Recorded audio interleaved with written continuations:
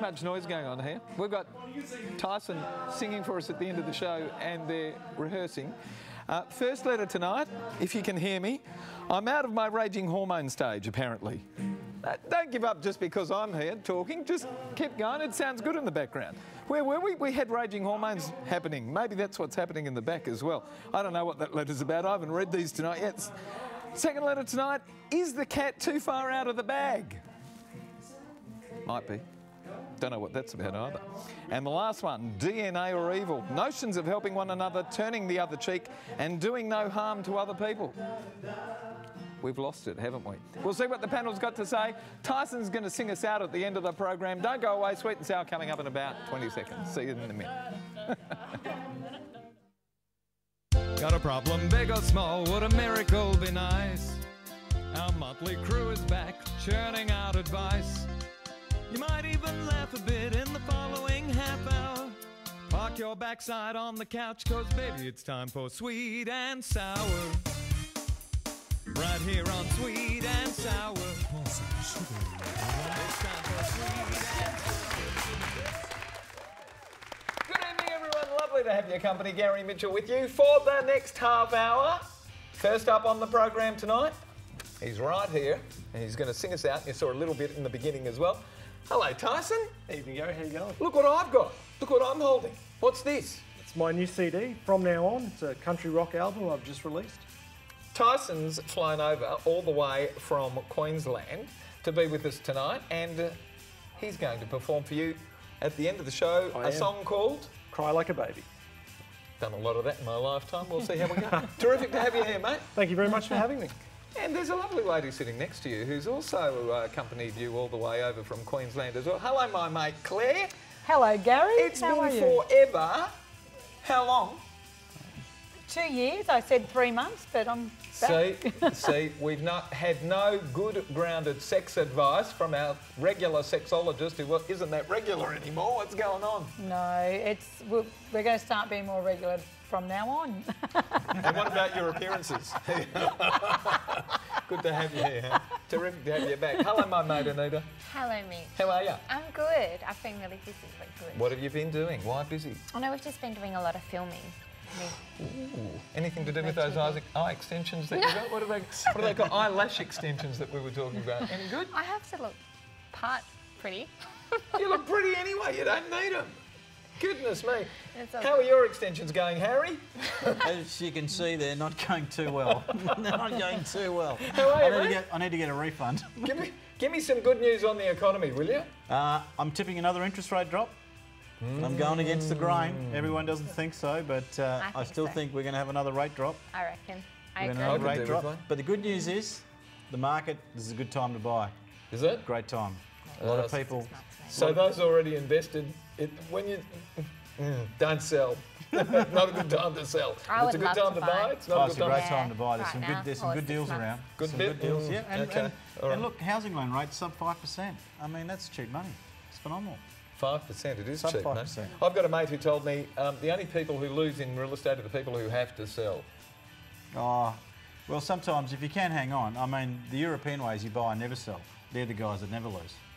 Because it always goes up over time. It always goes up? Slowly over time. Have you read the letters? Yeah, absolutely. And? Riveting. Stay tuned. Here we go. Letter number 1. Dear Gary. Well, that's the first time someone's written Dear Gary for a while. No. I don't want to have kids. Oh, no wonder they put Dear Gary. Okay. I've never particularly been maternal towards any of my nieces or nephews, in spite of loving them to bits and spoiling them rotten. My girlfriends look at me as if I have 2 heads when I mention it, and they all seem to chorus that I'll get over that and really crave children when I'm out of my raging hormone stage, apparently, when I hit my mid-30s. Well, really? Maybe I'm missing a parent hormone, if there is such a thing. I don't know why I don't want kids, and I'm starting to feel the odd woman out. I just have no desire to be a mum at this stage. Does it change, or am I a thoroughly indulgent party girl, as my mum suggests? I'm also starting to think that we're in the grips of an unshakable parent culture, because for the last 50,000 years, that's all we've done as women. And even though since the 1960s and the introduction of the pill, we've had the ability to choose, it seems to me we just don't. Instead, we accept what's always been thought normal to just default to the expected breeding program. So please let me know, am I an exception or am I the way of the future? And it comes to us from Adriana of Lucky Bay in South Australia. Not a lot happening in Lucky Bay in South Australia. Harry, she doesn't want to have kids. Is that normal or not normal? Well, I don't think it's normal or not normal. I just think it's just her decision. I mean, at the end of the day, I don't have kids, but it just happened that way. And it's not that you don't like them. I love them. They're fantastic. Just didn't have the right person that you wanted to have kids with. I think when the right person comes along, she might change her mind. And it's, it's unshakable culture for the last 50,000 years. Women are doing a lot more than just been having babies. There's been a lot more going on apart from that. You share my perspective. It just didn't happen for you. Yeah, but that's it. But does a woman feel like that, Anita? How does it work? Do you want kids? I would love kids. Why do you want eventually, kids?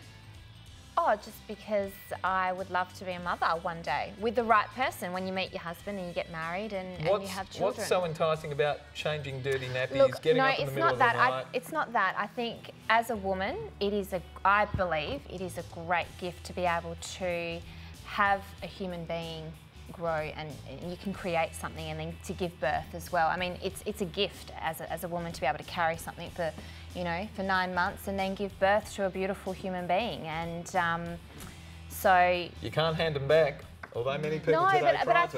think, and I hear everyone who has had children in my life around me, they do say that once that child is born, that mother instinct just kicks in because it's a part of you. Okay, what do you say to Adriana, who doesn't want kids at the moment?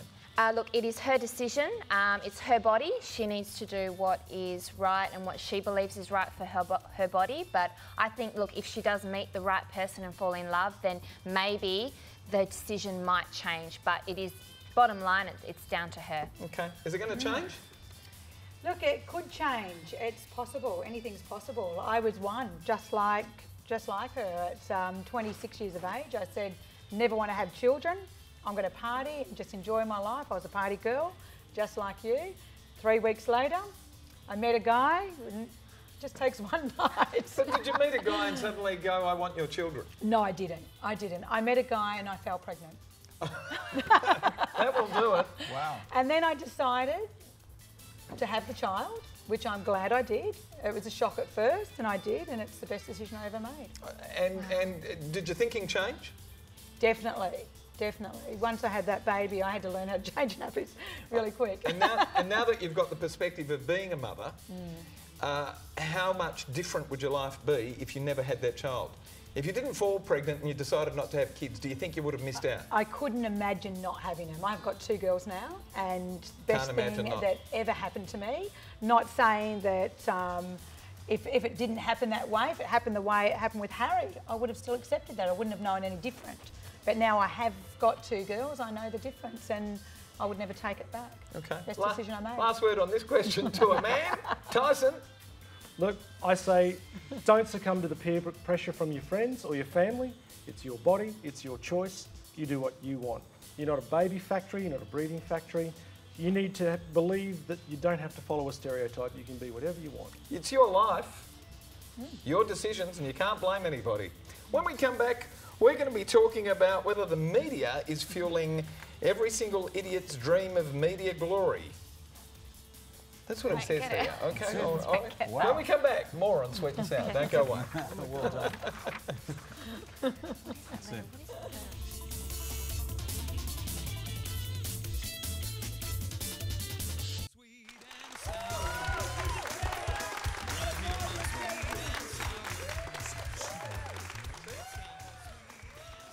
On this one, welcome back to Sweet and Sour. If you'd like to send us a letter, send it to the address that's appearing right now on your screen, which is letters@sweetandsour.net.au, or visit our website. There it is, sweetandsour.net.au. Give us a like on Facebook, send us a tweet, and we've got something else, but I can't remember what the something else is because Travis told me we've got another thing coming up. But we'll worry about that next week. The movie that we're going to send you to this week, courtesy of the beautiful Natalie Cameron and NRC Communications, for all those people who do get their letters written out, is The Book of Life. There it was on the screen. And I suppose we're going straight into the letter now that that's all gone. All right, we can do that. Letter number 2, titled Evil Prophet. Dear Panel, I'm sick of the media being irresponsible. It's as if the Fourth Estate bears no responsibility for so much of the ills of the modern era. Yet as I see it, they perpetuate the negative, and I think it's because bad news sells much more than good news. It makes for good profit. Take, for example, the Sydney siege at Lint Cafe. Lint's not spelt like that. Every single TV station gave 100% coverage to the madman's antics. This let every single idiot entertaining thoughts of media glory through violence the opportunity to see that their antisocial and destructive efforts will be rewarded if they decide to repeat the exercise or similar. Then we have politics. These media outlets are not only prompting situations, they're creating them. I'm sure there would not have been a prime ministerial spill motion against Tony Abbott if the media were not complicit in bringing it on. The media needs to be made responsible, but how can this happen? Is the cat too far out of the bag and we're no longer able to pass legislation to curtail this irresponsible behaviour? We have to do something, and now, but what? Lawrence of Innaloo, WA, we're going straight to Tyson. What's going on there? Is the media irresponsible, responsible, or how do you see it? Mate, I don't think the media is responsible for people's actions. I think individuals that want attention, they will always find it, whether it's through the media or just through a large gathering of people. You can't blame the media for reporting what's happening. Is one worse than the other? TV? Print media? No, it's all very similar. All in the same bag? All in the same bag. All the same. Absolutely. So people have to be responsible. I think I tend to agree with that. Okay. Yeah. I don't want to bias you. How much responsibility should the media barons have? Well, I think the media, well, we're going to hear the news anyway, and we need to be informed. We want to hear what's going on. I don't personally sit there and watch the 6 o'clock news every night, or very rarely watch it at all. But on Facebook, social media, it's going to get you in 2 seconds. News gets to you so quick these days. So I think no matter what, we need to be informed, and you know, you choose your media outlet. We choose, and I can switch off to some things and think I've heard that 100 times. I'm not. Your responsibility or their responsibility? It's my responsibility. That's the message. Whose responsibility is it? It is your responsibility, yep, to decide whether what you choose, what you want to see, what you want to hear, what you want to read. And the media, like, they're just putting out there what is happening. Some things might be dramatised a little bit, and exactly, because it's a ratings thing, so they will tend to, they will tend to sensationalise things a little bit, but it's still really what's going on. And they do that so they can sell more. That's right. Simple as that. They're profit-making institutions. They're not there for the benefit of your health or anything else. That's why you choose. True perspective, do they have any responsibility, or should they have a responsibility? Should we make them? No, I agree 100% with Anita. It's up to you to switch off. Lawrence, you might as well go and live in North Korea, where you got no media. I mean, we have the right for free speech. It doesn't mean you need to agree with someone, or not agree with someone, or see something, or whatever. We have the right to free speech. The big difference is I don't agree that people have the right to denigrate people with free speech. Some of the stuff that you see on Twitter, and it's just horrific. But if we take away free speech, we look at North Korea. That's where we're going to end up. North Korea. Media will be locked out of the media. You know, the Lint thing was current news. You know, it was happening. And did they have a correct perspective though, that this guy was given glory for 24 hours because the coverage was almost saturation? Look, I don't. It's his words, Lawrence. Glory. I wouldn't say it was glory. I'd say it was information. People were interested. It was an event that occurred in Australia that had never happened before. It was, you know, it was horrifying, shocking for the families, and you know. And they needed to report on what was going on. It's your responsibility. The panel is united. When we come back, we're going to be talking about, why are young men seduced by evil? Don't go away. More of Sweet and Sour. See you soon. Hi, I'm Rebecca Frost, Frost by name, Frosty by nature, on Sweet and Sour.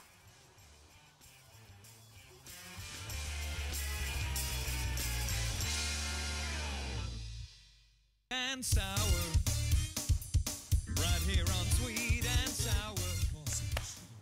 Welcome back to Sweet and Sour, straight into the last letter of the night. Dear Sweet and Sour, could you please explain to me why young men who are really still boys are so easily and readily seduced by evil, violent and antisocial crusades like ISIS.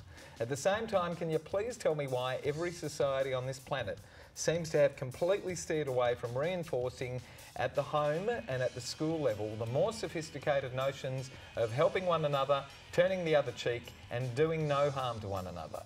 We in the Western world have embraced this competition model which ultimately leads men, and it is mainly men, to killing one another in the name of their particular competitive crusade. What is missing in our DNA that creates such a primitive and destructive urge in all of us, but especially in our young men? Marcus of Bellevue Hills in New South Wales. And Anita, you're first up on that. Is it in our DNA? No, I don't think it's in our DNA. I think it all comes, look, it all starts at home when, you know, with the parents. You know, the old saying, like, you tell your boys, you know, oh, don't cry, big boys don't cry, get over it and suck it up. I think today especially, those things are changing. We are becoming softer towards young men, and there is a lot of schools, there's a lot of programs out there to actually help children and adolescents especially that are suffering from depression, like this young man was suffering. So I think the young man that was in Melbourne who hopped on the plane and went to work for ISIS. That's right. I mean, I think we are doing a lot more than what we did, you know, back in the day, like 10, 20 years ago. But, you know, it's just not enough, and that's where it does need to come down to the home, to the families. Times are different. Notions of helping one another, turning the other cheek, and doing no harm. I think today more so. There's people out there that are more involved in what's going on and helping other people more than ever. I think people were turning the other cheek a long time ago. Things are changing now.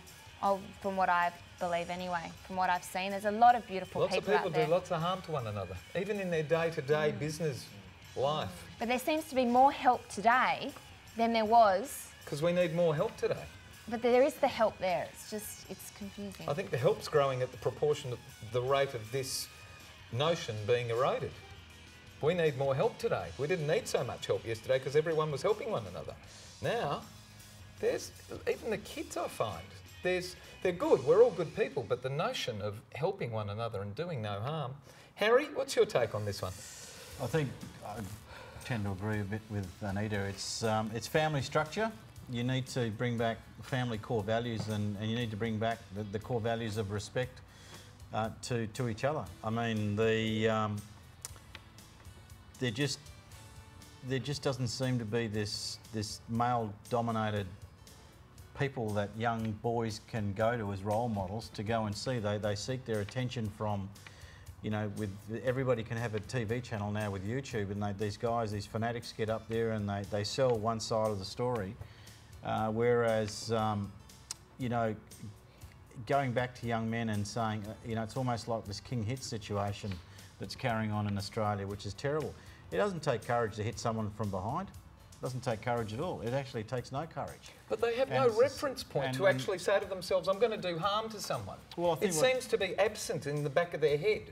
And that's a fundamental. Yeah. Do no harm. So when you're going to do some harm, instantly, if you've got that notion in your head, I'm doing wrong, and you don't do it, where is it? Well, it is, because what's happened, there's so much harm that you see on TV contextually these days, and in the media and various other things. People have lost the reference point that actually you just don't do these things. That's what I think. Yeah, we've just lost our moral compass. Tyson? Yeah, look, I agree with Harry. I think there's a very definite lack of role models for young men in our society. So the vulnerable in these groups are falling prey to some of these groups from overseas that are luring them in with promises of feeling macho and special and being a part of something rather than left on their own in society. When you went to school, was the school involved in teaching you moral direction, or was it all from the parents? It was more from the parents when I went to school, a little bit from the school, but hardly anything now. I think it's very different. Interesting. Claire, final word on this one? Yeah, look, I think especially today, both parents work and there's not enough time with the kids in the house like there was going back when I was a kid. And even so, when I was a kid, there was still a lot of this going on as well. It was just swept under the carpet. It's just come out more. I think boys have been, as Anita said, brought up to don't cry, shake hands, and don't allow your emotions to come out. And this is why they're suppressing their thoughts and their emotions, and becoming depressed. And there's a lot of suicides in young boys and young men. Terrible. Yeah, it's raising. Okay, it was a good letter. Thank you, Marcus of Bellevue Hills. But do you like this letter to give away the pair of limited edition sunnies courtesy of Alon Treves and Aussie Opticals, or do you like another one tonight? Do you like this one or another?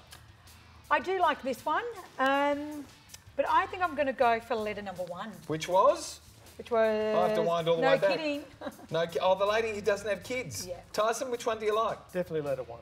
I'll go with letter 1. Anita? I like letter 1. Harry? Reluctantly, letter 1. Reluctantly, there you go. You've done a lot of agreeing with the panel tonight, so there you go. Case in point. Terrific. Coming out to Adriana of Lucky Bay in South Australia, a pair of limited edition sunnies. Tyson Colman, he's about to perform for us. We've seen a little bit of the rehearsal earlier on, and we like what we're about to see. Mate, I'll let you go and get ready. Jess, the lovely Jess, is about to take you over. And we'll say goodnight to the rest of the panel. Thank you for being with us tonight, Tyson, as well. Claire, terrific to have you on the show tonight. Great to be back. When are we going to get you back? That's a great question. You don't know. Can we get I'll you be back back this year. more than we've had you over the last 2 years or Look, I'm thinking about twice a year. Twice a year. Twice a year. Or we could just go to Brisbane. We can go to Brisbane. We can go to Come Brisbane. to Brisbane. Gold Coast even Oh, better. but you're hard to get on the show at the best of times. How are we going to organise it where we all fly over I'll and do the fly show to from Brisbane. Brisbane? It's an excuse for a holiday. Yeah, of course you would. Good to have you on the show, mate. We'll see you Always again. great. Yeah, H, soon. are you going to fly to Brisbane with us? Well, I'd love to. We're all staying at Claire's place. So long as we There's don't plenty of get a room. room next door, that's the main thing. We know what we're talking about. We've got to go. We're going to go straight over to Tyson. Thank you for being with us tonight, Australia, and thank you, crew. Tyson, take it away.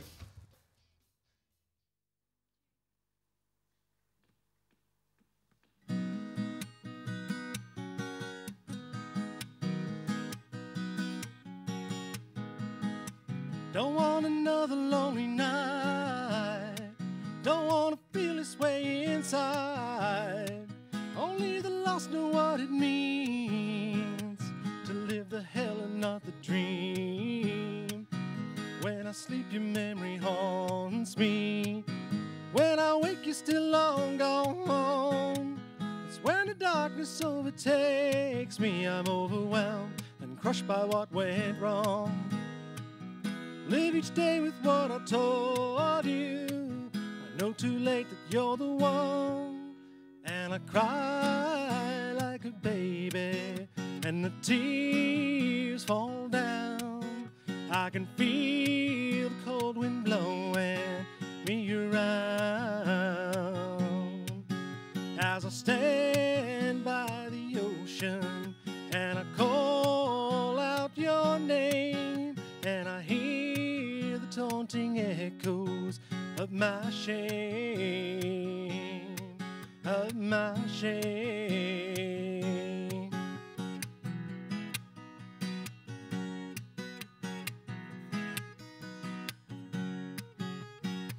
Can't face the pain of my mistakes. Feels like my heart's about to break. You think I never cared for you, but that is anything but true. I live each day with what I told you. I know too late that you're the one. And I cry like a baby. No tears fall down. I can feel cold rain stinging all around. As I stand on this mountain and I call out your name, and I hear the deafening silence of my pain, of my pain.